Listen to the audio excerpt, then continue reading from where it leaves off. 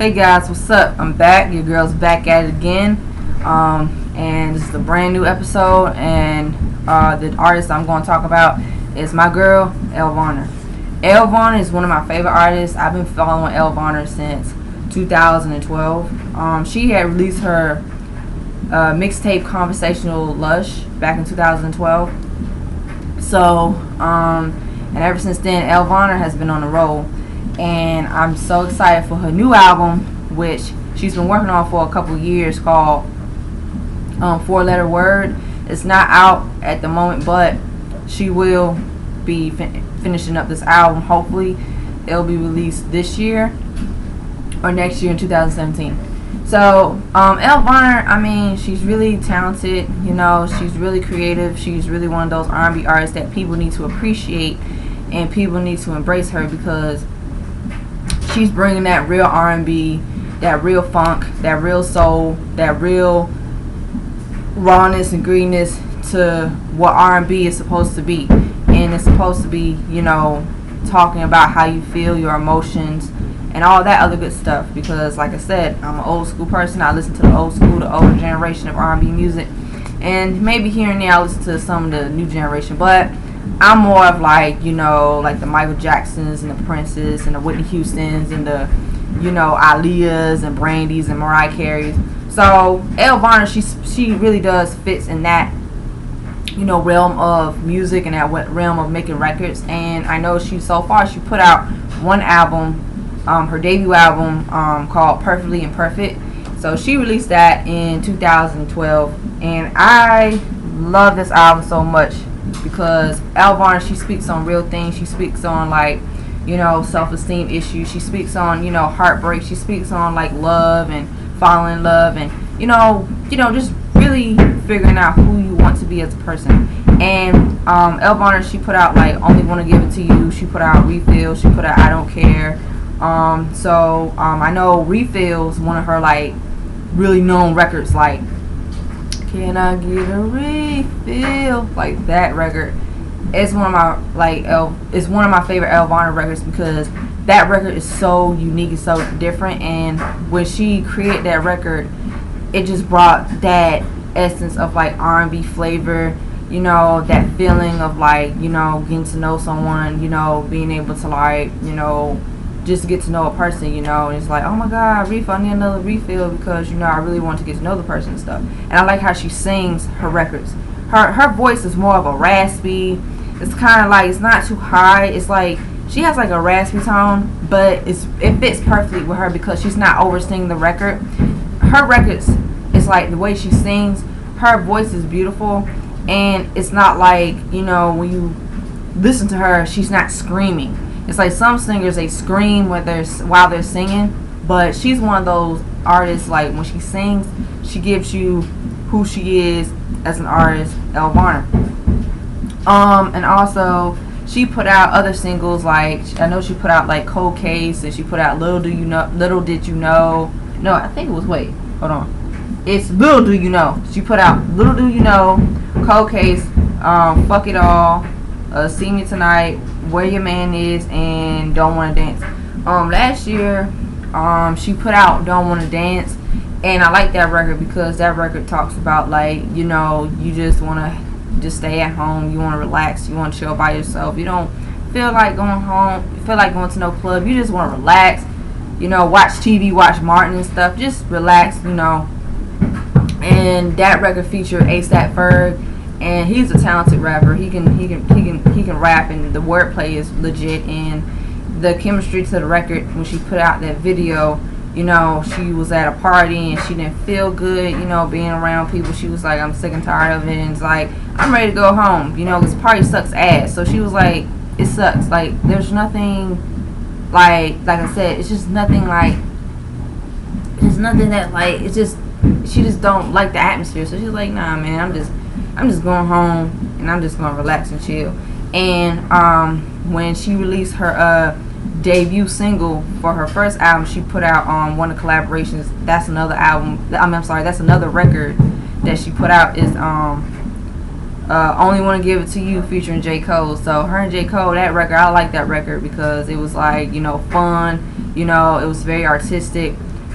She's more like the girly, goofy, you know, like really like, you know, fun, and you know, but she, like I said, she holds it down for herself. That's what I like about her. She holds it down for herself. She holds it down. She's like, yo, you know, I'm fun, you know, outgoing. So I like that side of Elle Varner. And another side of Elle Varner that I like is when she gets vulnerable. You know, it's a side when, you know, she, at times, you know, she gets depressed and she gets sad, and, you know, and another thing what I like about Elle Varner is that she brings out emotion in her records. It's like, now, like with R&B, there's a lack of like emotion and raw feelings. Like I said, you have like artists that they want to give you that vulnerability. They want to give you like what they've been through, and so you can connect with them, and you are able to see what they're about, you know. And I think Elle Varner, like I said, she's on the verge. She's on her way to becoming great, because it's good to acknowledge and embrace women artists, because it's important that they get their voices heard and they talk about real stuff. They can talk about real stuff. They talk about all kinds of stuff. And I think, like I said, as far as Elle Varner is concerned, I know that she's really taking her time with this album, because she wants to bring it the best quality of work. And she wants people, the ones who haven't followed her, like I have, and the rest of her, you know, elephants. Well, she used to call us elephants, but now they're elevators. We've seen her grow. We've watched her like blossom into a amazing woman. Like she stands on her own 2 feet, and she's very outspoken about, like, you know, the music industry and how it's, you know, it's all messed up at times, because I see her on social media and I see her tweets, and she gives tweets of like inspiration and wisdom, and she talks about, as a woman, you know, she refuses to be put in a box. You know, she wants to create something that represents not only her but for everybody. So for the ones that will get to see Elle Varner as, like I said, a musician, and you know, she's an artist, but she's also a musician, and so she's gonna put her art out on the table, and like I said, you know, people are gonna be able to understand, and they're gonna grasp who she is as a musician. So it's like, you know, Elle Varner, I think that she has what it takes. I mean, she's already proven that she has what it takes, because, you know, she has a, you know, couple of records that, you know, like I said, like Only Want to Give It to You, Refill, and I Don't Care, and, you know, Don't Want to Dance. I mean, she really, really, really embodies like what it means to be a musician. That record, I Don't Care, is a record that, you know, she's standing up for herself. She's like, listen, love is love. She's saying, you know, it's okay to love someone. I mean, regardless of, like I said, who you are, your background, your orientation. In that visual, she really put in all the elements, and she really brought it to life. Like, you saw like an interracial couple, you saw a gay couple, so you saw lots of things in her visuals. One thing about Elle Varner I like is that she's very, very, very, really good with the storytelling. Like, Elle Varner doesn't just, like, when she sings her records, it's like she'll sing them, but then when she make her visuals, her videos, she will bring it to life. Like, she really, really is so in tune with who she is as a, you know, like I said, an overall artist, because she grew up listening to all kinds of music. You know, she grew up listening to, like, you know, like I said, you know, Stevie Wonder and like Michael Jackson and Prince and Ella Fitzgerald and Mariah Carey and Brandy and Monica. I mean, she grew up listening to a wide selection of artists. So there, I can hear the influences of those artists that she mentioned that influenced her. I can hear some Mariah Carey. I can hear some Brandy. I can hear some Prince. I can hear some Jill Scott, and I can hear some N.E.R.E. because to me, when I was coming up, like N.E.R.E. and Jill Scott, they talked about self-expression and freedom and being able to secure who you are as a person and being a woman, and don't be afraid to like stand up for yourself and embrace yourself. And she reminds me of that kind of like her music. It reminds me of those artists like, you know, Jill Scott and N.E.R.E. I love Jill Scott and I love N.E.R.E. They're really, really, really talented. And I also got to say Erykah Badu. I gotta give Erykah Badu her credit. Erykah Badu, she be holding it down, because Erykah Badu, she's another one that she's very, very, very talented. She's very gifted. She's so artistic. So Elle Varner, she fits in that realm. She fits in that, you know, like I said, category, because she's so like outgoing and she's so like artistic. And you know, like I said, you know, she's been like, you know, grinding and hustling. And I hope that this new album by her, like, people get to see more of her, you know, and people get to understand, like, Elle Varner, she's not just your, but you know, and they be like, well, she's a woman, she's pretty. No, she knows what she knows. Like, she's talented. She's legit. She also, not only can she sing live, she can play the guitar. And I like how she's very versatile. Like, she will sing in front of people, and she'll also play a guitar while she sings. So it's good to see that Elle Varner, she's taking control of her artistry. So it's like she's not gonna be put in one box because she refuses to do so. But the thing about her is, what I really like is that she knows that she has to change the game, and she has to, like, you know, open the door for other people, you know, because this generation, like I said, you know, when it comes to certain artists, they have no idea, they have no clue who opened the door for their favorite artists, and they're so quick to call them has-beens and flops, which I think is really stupid. Because if you do your research before you come at like a legend, an icon, someone that paved the way for your favorite artist, you need to do research and stop being so naive and so gullible and think for yourself. You need to think for yourself, because that way you're able to know what is what and what is what and whatever. But my thing is, I think that Elle Varner, she's coming to her own, and I really, really, really look forward to like seeing more from her. I really want to see her in concert because she puts on a great show. Like, she interacts with the crowd. So she just, not only does she sing and dance, I mean, it's just she sang and played the guitar. She interacts with the fans. You know, she interacts with her audience. So she's very down to earth, and she's relatable because she went through things growing up. She went through bullying. You know, I know as a child, you know, she wore glasses and she was chubby growing up. Like, I wore glasses too, so I can relate because I wore glasses. Me, I've always been skinny. I've always been a Slim Jim. I call myself a Slim Jim. That's what I made of. I've always had a petite, small figure, but I embraced it. You know, I love myself. So it's like, when I see the media try to like warp and manipulate people, like, oh, this is the look, or this is the standardized look, you gotta look yourself in the mirror like, listen, I am who I am, and the guy above, he didn't make any mistakes, because he does not make any mistakes. So you gotta believe in yourself. So Elle Varner, she got bullied, she got teased for wearing glasses. I got bullied and teased for wearing glasses. I got bullied and teased because I have small ears. I got bullied and teased because I had a gap in my mouth, and people were like, oh, she got a gap, and you know, it was all spaced out. I was like, whatever. But that's why it's important for artists to take a stand and speak for the people and speak for themselves and for everybody else, because we're all a unit, we're one, we're like a nation. So it's like we have to stand in together. So don't let nobody like discourage us and oppress us, because it's like Elle Varner has said some things that, you know, ruffle a couple people's feathers too. But as a fan of hers, I respect her. I like her ideas. I like her point of views. I know recently, like, you know, she said some things, and if you want to know what she said, you can Google it. I'm not going to say anything about it because I'm focused on, you know, presenting who Elle Varner is. I'm not going back what's going on. So whatever, just Google it.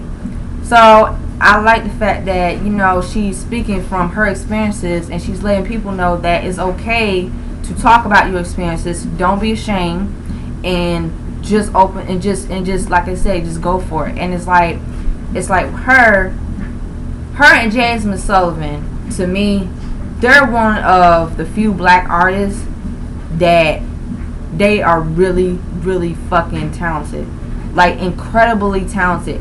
But we know when it comes to the politics, and I talked to, you know, some people about that, is that, you know, for them, because they're black artists, you know, the stereotype, like, oh, they can only sing one thing, or they only can create one kind of genre. No, they're versatile, you know. And like I said about Jasmine Sullivan, people need to go out and support Jasmine Sullivan. So, and people need to go out and support Elle Varner, you know. So like I said, you know, Elle Varner, I have Elle Varner's album. That album is right here. So this is the album that I have. I have her album right here. So yeah, man, like Elle Varner, you know, she's the truth. You know, she's the real deal. She's not a, you know, she will not sugarcoat anything in her records, and that's what I like about Elle Varner. It's like she speaks from within. She speaks deep, to a personal level, to a spiritual level, to a level of she will have a connection with you. If you open your mind, you open your heart, you open your soul, you'll get to see that Elle Varner, what she says is real. You'll get to see, you know, what she talks about. You'll get to see the different elements. But the thing that I like about her is that you know, I don't like that she, well, I bet what I'm talking about. I'm sorry. It was something up. I was reading something. My bad. So I was like, I like that she doesn't care, and for people who don't like her art, that's fine. But for people that do embrace it, go out, go support her, go embrace her, go for her. Just go. You know, like I said, and I think that, like I said, in my opinion, I think that, you know, she really, like I said, she gets on the ball games, she stays consistent, then she gonna be really, I think she's gonna be like one of the best. I even told her, I even tweeted her, I said, girl, you're one of the best that we have out. And she loved it. She really appreciated my tweet, because I'm just saying, like, for black artists to really take control, you got to take control of your identity. You have to take control of who you are. You got to do it. You got to do it, because there's some knuckleheads and ignorant mofos that are going to be like, well, you don't fit like this and you don't fit like that. You're going to be like, excuse you? What? Oh, are you talking about somebody else? Okay. And I'm just tired of people, like, because I know some people, they be picking on me for like, well, you know, and I just brush it off. But like I said, I'm just getting sick and tired of the BS, because I'm not taking no mess from nobody. I don't care who they are. It's just I'm at the point where I have to take control of my life, and I have to do what's best for me. So, like I said, I think people need to really, you know, accept, you know, different artists. My other favorite songs that really got me as a fan of Elle Varner is Soulfly. And Soulfly is one of my favorite records from her, because Soulfly talks about, you know, being able to embrace yourself. It's okay to love what you have, and, you know, you don't have to, you know, change yourself for other people. You know, you do it on your own terms. But this record really talks about women, how they deal with, like, self-esteem issues, how they're insecure of their body. And it's like, because of the media, and you got social media, you got television, you got, you know, magazines, you know, and you got all of that, and they're telling women, well, if you look like this, then you'll be more radiant, or you'll have more popularity. No, you cannot. Like, seriously, you gotta embrace who you are. You look in the mirror every single day, and this is what I do. I look myself in the mirror every single day, and I use encouraging words. I uplift myself, and I also read positive things that will help me, you know, stay focused and stay positive.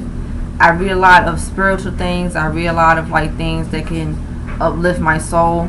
So whenever I'm feeling down, I can take from that, and like I said, I'll be fine. Or if it's a lyric of my favorite artist that's like motivational, you know, I'll be like, you know, I know, okay, for example, like Missy Elliott. I love Missy Elliott. I am a Missy Elliott fan, and Lord, when I make this video, Missy Elliott, y'all gonna know. You gonna know why Missy Elliott's the queen. You gonna know why she's super duper fly. You know this. You know, you gonna know. But that'll be for the next video.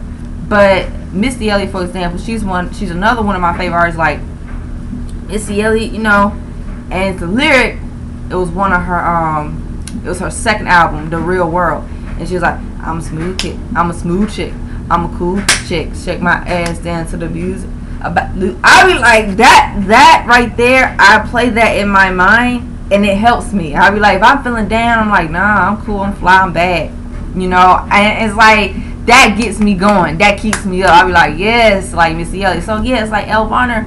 It's like, I like how she talked about, you know, it's important for the black artists to take control and stop cutting themselves short. Stop shortchanging themselves, and stop, you know, like, you know, it's almost like, and this is what she said. She said, you know, the stereotypes of black artists, like, oh, we only have to do this certain kind of music to get the general public's attention, or we gotta, no, you be who you are, whoever you are as a person, you take risks, you go all out. And it's almost like, I don't like how, like I said, nowadays you got some black artists, and as I said, I'm not going to mention names, but it's only a few knuckleheads that, you know, they got more popular over the years, and then they completely lost it. And it's like, you know, we all know when it comes to race and the politics, it's like, you know, I don't like that you got the black artists, some of them, not all of them, because some, the ones that do support their own, that do acknowledge their own, that do embrace their own, and they don't have an ego, and they stand together as one. Like when they go to these black award shows like the BET Awards and the Soul Train Awards, those award shows are very important. They are an important outlet for the black artists to express themselves, to get on a platform, for a platform that acknowledges your talent, for a platform to really get them where they need to be. Like I say, oh, and also 106 & Park, which unfortunately it got disbanded because, like I said, you know, but I think people need to bring that show back, but that'll be another video. But yeah, man, like, it just doesn't make any sense. And it's almost like Elle Varner, she was like, you know, yeah, you know, we gotta just stand together. We have to be able to make sure that our voices are heard and not be afraid to say what we have to say and speak up for ourselves. So I really love her so much. I think that she's very, very, very, very articulate about what she, like I said, her experiences, what she's been through. So that helped make her stronger, and that helped her, made her to have tough skin too, because, excuse me, you know, she talks about like bullying, and it's not cool to bully somebody. It's not cool to bully people because they're different. She also explains that, you know, like I said, in that visual, I don't care, like whoever you love, no matter who you love, it's important for people to realize that you are who you are. And that's that. You know, she telling me. And I think for this new album, she says she's gonna be more liberated. It's gonna be more like, you know, she's telling like real stuff. And I hope with this new album, I hope she collaborates with like another rapper. I know Kendrick Lamar. Kendrick Lamar would be perfect. I love Kendrick Lamar, man. I know an Elle Varner and the Kendrick Lamar record would be very dope, cause Kendrick Lamar is another artist that I love so much. But I can visualize a Elle Varner and a Kendrick Lamar record. So I would like for her to collaborate, you know, with another rapper, like, well, such as the likes of Kendrick Lamar. And I also would like for her to collaborate with another woman artist, because she says she would like to, she would love to collaborate with like other women artists, and they make, you know, like good quality music. So I really think that, you know, like I said, I don't know, I know she's like, you know, still doing this album. I know she's still continuing doing this album, but I'm like, listen, you know, Elle Varner, she gonna have to really, like I said, I think that when this album is done, people gonna see how much of a talent, how much she's a force to be reckoned, you know, because I just think that for what I have to do, and it's almost like, and like I said, you know, I've seen things, and I've observed, like I said, I've seen, like, you know, like I said, artists that they really want to express themselves, and they have the right to have a platform to express themselves. So it's like, for these knuckleheads to think that, oh, well, you know, they shouldn't be. First of all, listen, you have the right to say whatever you want to say, but there are things like when you say, you know, you gotta know what you're saying too. You gotta be aware of what you say. You can't just say anything. But when it's something that you're standing for, what you believe in, it's very important. You have to do this. You know, I know I had to stand up for myself, and I still do have to stand up for myself because I'm sick and tired of people's BS. So I'm be like, listen, I'm not having it. So, and she also, and Elle, she also released a song called Nothing. And well, she's been performing it live. So she's been performing it live, like at gigs and other, like, you know, venues and stuff.